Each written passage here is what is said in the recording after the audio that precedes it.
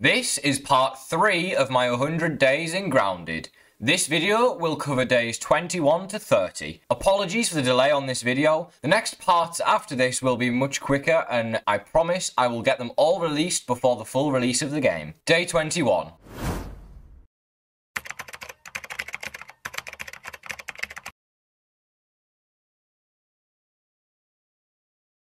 I started day 21 by making some more sap catchers and then collect a mega milk molar from the battery room in the oak lab. I made the switch from koi armor to ladybug armor and began upgrading it. I did this because ladybug armor provides much more protection and its sleek bonus is increasing healing, which is also great. I made a bed and then analysed bug rubber, which unlocked level 9 of brain power. Day 22. I managed to get the sleek upgrade on the ladybug armor and then headed to the haze to grab some quartzite. I broke an ice caps mint, grabbed 500 raw science, and then grabbed more quartzite.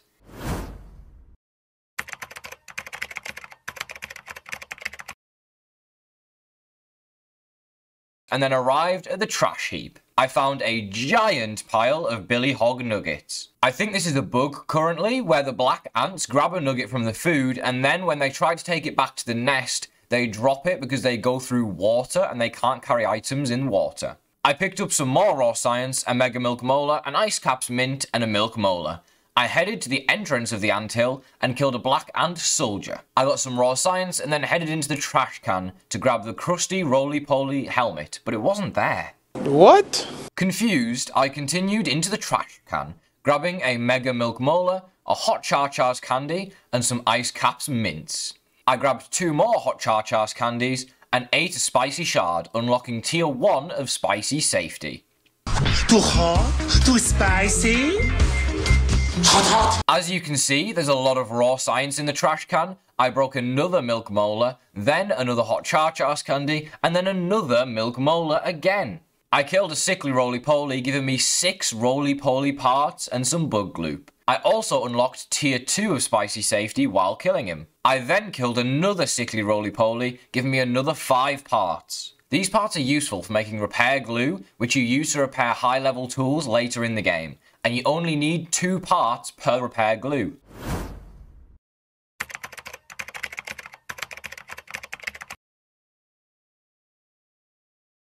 Day 23. I began the day by heading into the lava cave.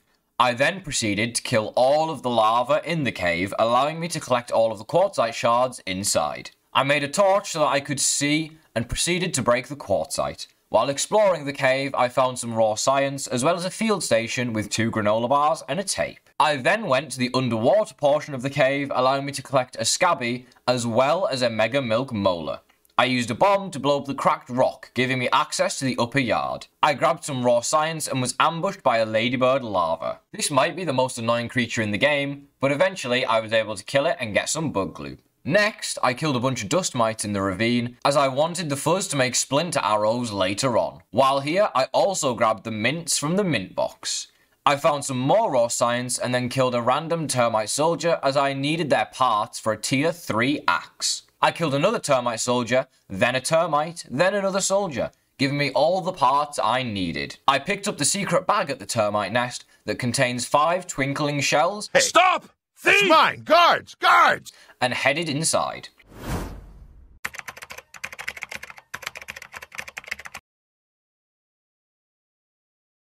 Unfortunately, I had to leave as all of my weapons were broken, giving me no way to kill the termites. I made myself a workbench, and this allowed me to craft the tier 3 axe, one of the best mid-game weapons. With my new weapon, I headed onto the step to kill some ants, as I needed parts to repair my shield. Day 24. I headed to the doormat and used my new axe to collect all of the lint, as we would need it for lint rope later on. I also found 3 mints in a cup, so I broke them all and collected them. I parkoured to the top of a plant for 500 raw science.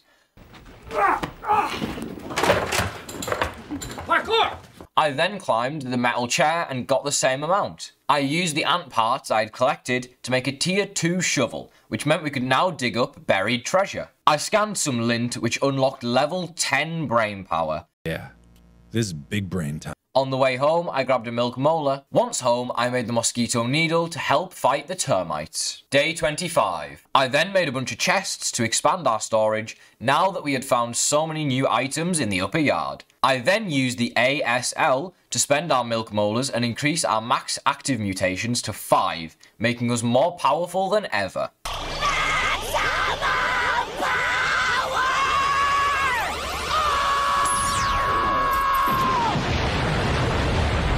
I also spent our mega milk molars to increase max resource stack size. Since we had almost 17k raw science, I decided to spend 5k on the milk molar scanner, meaning the game would tell us when there was a milk molar nearby. Day 26. After killing a bombardier, I unlocked tier 2 of the chopper mutation. Get to the chopper! I grabbed a milk molar and then another milk molar before jumping into some raw science right next to a wolf spider.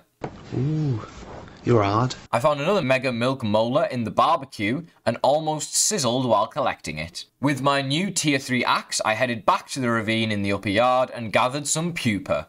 I also found some salt, which I harvested while I was here. While digging for treasure, I found a chest, which contained a lot of goodies. I was also able to dig up a Char-Char's candy, which we'd need for a certain tier 3 weapon later on. I collected more pupa, and then found another buried treasure chest, which had even more loot, including some gum nuggets, which are pretty hard to find. I dug up another Char-Char's candy, and then grabbed yet another mega milk molar. I farmed all of the pupa I could find, and then unlocked tier 3 of cardio fan, whilst fighting a ladybird larva. I found another mint box containing more mints, and also managed to dig up some salt. I decided to try and fight a black ox beetle. It hurt me. A lot. I managed to get this ladybird larva to hit it, meaning it was now a 2 versus 1. The ladybird larva gave me a big enough advantage to be able to take out the black ox beetle, but sadly died right before the beetle did. Rest in peace.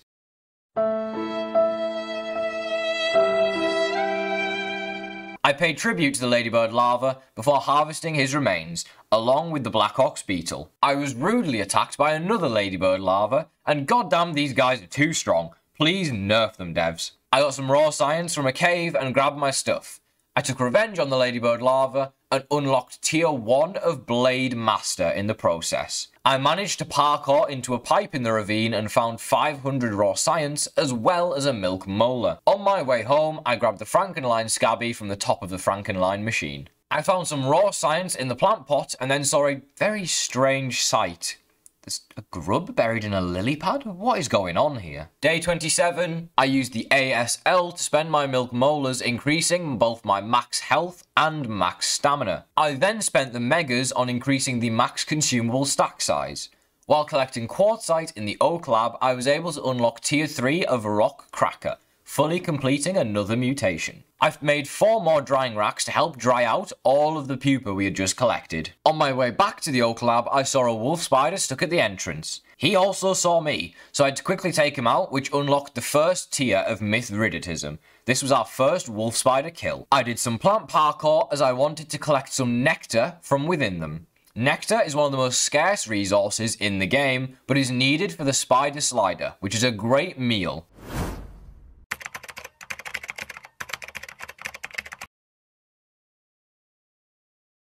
Day 28. I headed back to the upper yard and prepared myself to collect some hot charcoal. Clearly, I wasn't prepared enough. I came back, grabbed my stuff, and then headed to grab the milk molar in the charcoal bag. Then, with my newly crafted mosquito needle equipped, I headed back to the termite den. I used my tier 3 axe to collect some splinters as I needed to analyze them for my brain power. While inside the nest, I grabbed some raw science, broke another milk molar, and then headed for the king's chamber. I grabbed some raw science on the way in, grabbed a mega milk molar, and the woodpile burgle chip went inside, and then ran away, grabbing some more raw science during my escape. I climbed up the side of the den, only to find even more raw science and a milk molar under the tar. I headed back to the ravine and collected some lint from the glove on top with my newly acquired tier 3 axe. I also found some raw science on top of the glove. I dropped into the ravine to grab another milk molar.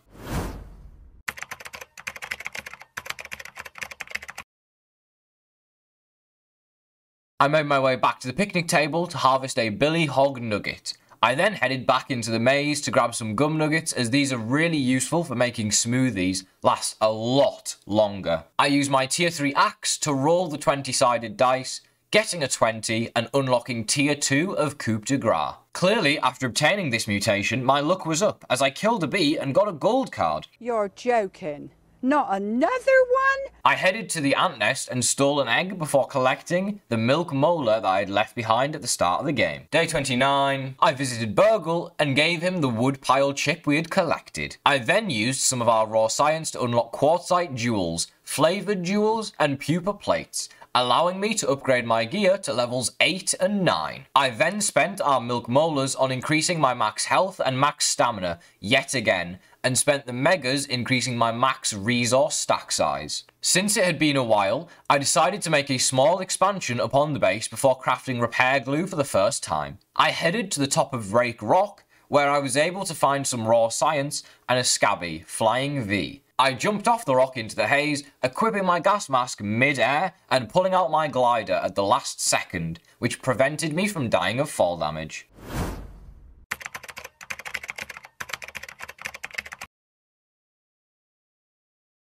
I got to the Black Ant Lab and used the parkour skip to get in without the use of a bomb, and then grabbed the raw science and loot from the chest. I killed all 3 tasties before grabbing 3 granola bars. I scanned my hands to open the room and then proceeded to grab the raw science and kill the tasty. I then interacted with the computer for clearance level A.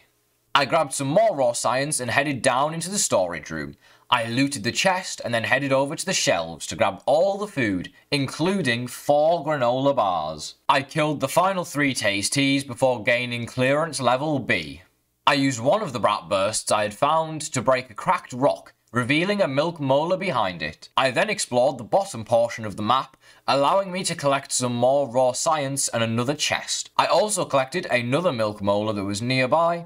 I used another one of the brat bursts I had found on a cracked rock, giving me access to another chest with even more bombs inside. I then used 2 more bombs to break through 2 more cracked rocks, allowing me to collect some raw science and unlock a room containing a mega milk molar. I collected another mega milk molar from outside of the boss arena and then pushed the button, lifting the shutters. I bombed the glass, allowing me inside the arena. You thought I was going to fight the assistant manager. I am flabbergasted.